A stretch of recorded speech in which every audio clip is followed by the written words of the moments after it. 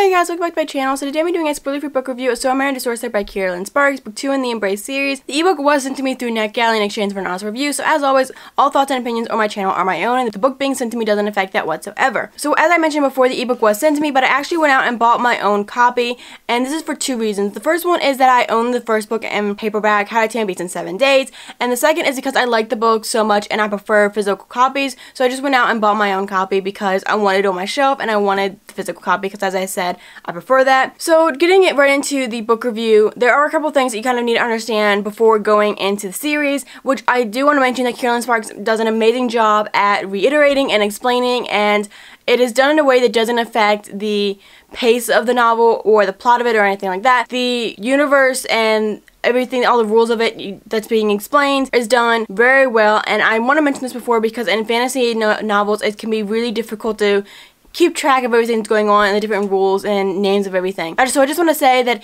if you're worried about that, I didn't have any problem keeping up with the rules of the world. So going into the little bit of history that you kind of need to understand, there is a mainland that's broken up into multiple kingdoms. The mainland is full of corruption and greed, and the rulers of the mainland kingdoms are greedy and only care about themselves, and the people suffer for that greatly, which causes even more corruption and the lower classes. The mainland is full of violence and war. There is a sun god and there is two moon goddesses because they have two moons in their sky, and the goddesses are actually forbidden to be worshipped on the mainland, and that is for really one reason. Actually, I think it's for multiple reasons, but one is because the royalty of the mainland, they worship the sun god, they worship war, they worship strength, they worship men.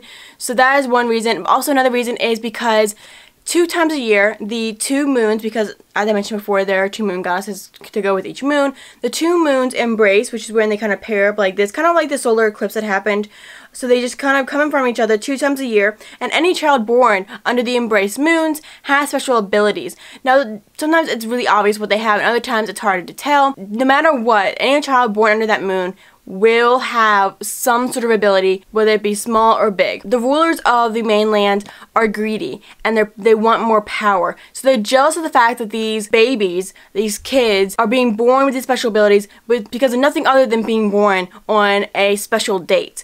So they actually decreed that any child born under the embraced moons has to die. Now, not every child dies, obviously, because a lot of people slip through the cracks, whether they just don't be honest with the date of the child's birth because their ability can be easily hidden, or because they're in the lower class and they don't have anyone that's of importance to actually pay attention to, whether or not the child has any powers. Another thing is that a lot of noble families or royalty that has a child born in the embraced moons actually sends their child away and fakes their death, etc. and so forth. So that's actually where we get the Isle of the Moon. The Isle of the Moon is off of the mainland and is the only place so far that can freely worship the goddesses, and it's not a crime to be born embraced. So that's actually where we have the story start up when we start in the first book, How to Tammy Beats in 7 Days. We are at the convent and where all these girls were brought as babies and were raised. Each of them has a special ability. They are embraced. All of them don't know who they are. They don't know where the heritage is from. They don't know what kingdom they come from. Now, there are little things that can kind of push that along and kind of be like, okay, well, this one girl has pointed ears, so she's obviously from this kingdom. This one girl has this like really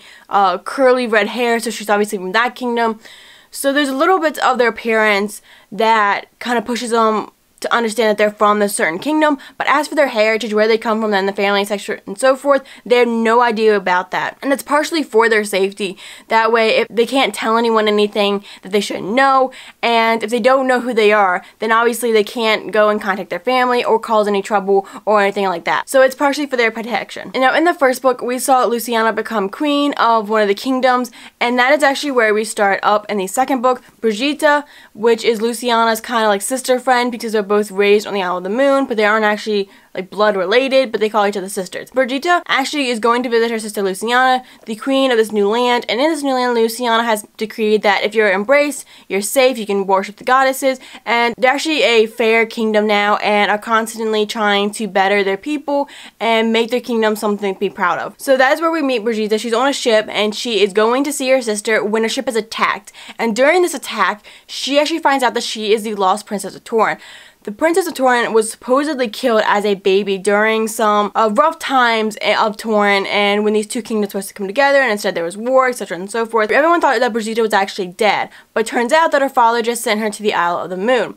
Now Brigitte is dealing with the fact that she is the lost princess, and that her half-evil brother decided that now that he knows of her existence, he wants her back, which is one of the ships that went to attack and try to take her back. But we also have Rupert. Rupert is also embraced. He actually has control of the wind, which makes him an amazing pirate, and people call him a sorcerer. So Rupert is a pirate. He's one of the most infamous pirates in the ocean. So Rupert wants revenge on Torrent, and he wants the kingdom, or at least the royal family, to be ripped apart. He wants revenge. He wants something that can't be returned to him, but he decided that he'll just take everything else away from them in the meantime. When he finds out Brigitte is actually alive, he decides this is the best time to get back at the royal family. So he decides to kidnap Brigitte, takes her away, and is trying to use her as a pawn against her brother. So throughout this time, Brigitte is struggling with a new identity. She's struggling with her powers as well, because Brigitte has the power to uncover secrets or lost items. Now the secrets part she tries to keep as hidden as possible because she doesn't like the backlash that comes from it, because a lot of people, if they have a secret, they want to keep it hidden. And more times than not, she accidentally says something or does something that really hurts somebody because of their secret, and she doesn't like how they treat her afterwards, and she just decided, you know, if that's a secret you want to keep, then you can keep it. But Rupert has this weird effect on her. His secrets, his revenge, his emotional and hurt past is so powerful that it actually causes Brigitte to kind of get glimpses of his past. So she is dealing with this like heightened ability, really, while also trying to figure out, again, what's going on with the family. She's trying to figure out who Rupert is and what's going on with him, what her family did to him, why he wants revenge so badly, and what horrible thing happened in his past because of the Torrent royal family. It's constantly kind of like this back and forth between Brigitte and Rupert of them trying to figure out who is this other person and what do they know, what are their thoughts on this. Rupert actually comes to realize that Brigitte isn't innocent. She didn't know anything about her past. She doesn't like her family. She doesn't like what she's heard about her family, and she hates what they've done to all these other people. Unfortunately though, Rupert is a little late to the game. He figures out that Brigitte isn't innocent, and he decides he needs to protect her,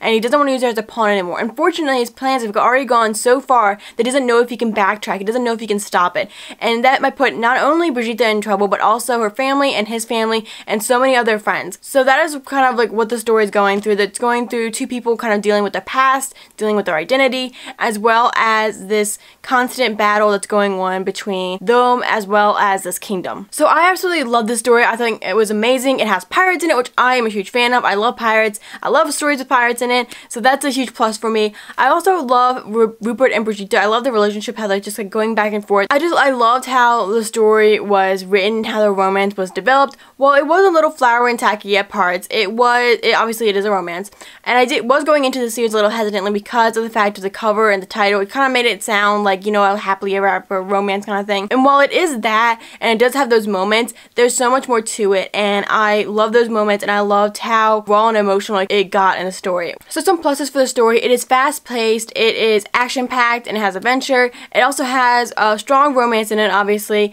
I can't mention that enough. This is a romance novel, so if you're going into it, just know that, because I know that there's some people that don't like romance novels, and then they read a novel and they're bashing it, but it's like, but it's a romance novel. Why did you read it if you knew it was a romance novel and you don't like romance novels? So I don't understand people that do that, but I just want to be very clear, this is a romance novel. There are flowery, tacky parts, but there are also so much more. There's fight scenes, there's action scenes, there's magic, there's pirates. I love pirates. For me, that's all of the things that I really need. It's a fast-paced, action-packed story, and I loved it. Now, with it being said, and I know I'm gushing about it, I'm also trying not to say certain things because this is spoiler-free. Unfortunately, a lot of stuff that I kind of want to talk about, spoilers, I'm not going to go there. But there is one thing that I wasn't a huge fan of. It only pertains to this one scene. And I'm not going to tell you what it is because, like I said, this is spoiler-free, but I'm going to try to tell you in a way that doesn't spoil it. Alright, so there's one scene in here that it really irks me. It has to do with something where the authors have to be really careful with when writing a story. So a character can be dynamic. We all know that. You don't want a flat character, and they can have multiple different layers. They can have different actions and different things going on in their life, can affect them in different ways. They do different things. So we all know that. But at the same time, a character has certain personality traits. It is more logical that they're going to go down a certain path. In this one scene though, Kerrelyn Sparks had this character do something that was completely out of character. There was no hint that this character could possibly go down this path or have those feelings or could do what they did and still be true to the character. And that scene felt so forced. I'm writing different stories and I'm messing with characters and I'm figuring out that you cannot force a character to be something or to do something, whether you want the story to go that way or not. I have found out multiple times that you can't just name a character and walk away. I've named characters and then renamed them 5 other times because that name just didn't fit with what I saw until I found the name that fit. I also know that there are certain scenes that this character, it's like I want them to do this, but at the same time they wouldn't logically do that and still be true to who they are. It's just how human nature is. Now it is completely possible that someone does something that's completely out of character, but there is some sort of hint, some sort of step that you kind of hint the reader along, going, alright, so I know they're acting like a complete another ass here, or I know they're acting like a complete and utter like white knight or whatever, like really nice and chivalrous and blah blah blah, but white knight has this dark side that, you know, we'll see the little tidbits of. Also, this supposed bad boy has this good side, and they're constantly like fighting their good side because they want to be bad. So we see these little traits coming through, and we have a hint that they could possibly go down a different path if the right situation came up. But I just saw none of this when it came to this character. And then the scene came along, and it was just completely out of character and completely forced, and it was just like, he would not have done that. He wouldn't have said that. Like, I can see that he would have done that action that he did, but I don't think he would have said what he did. That was the only thing that I didn't like about the novel, and I know why Kerrelyn Sparks did it. She was trying to get that happily ever after. She was trying to close up the story, and she needed that one character to do what he did to be able to make that possible. Completely understand the logic behind it.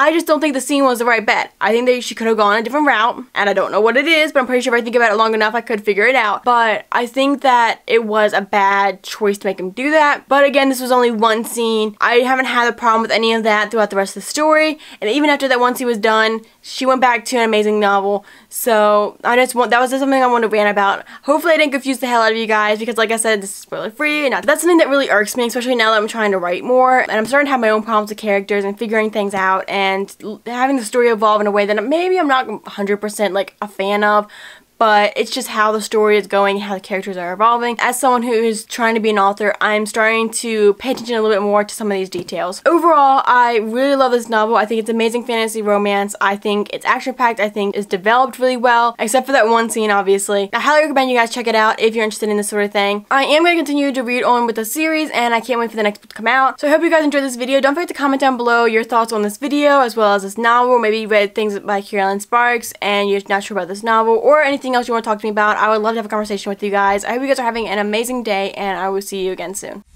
Push me down to the ground. What goes around comes around. You won't put the flame out. You can't get to me. Say what you wanna say. Go take it all away. But I'm here to stay. No, you can't get to me. And there is no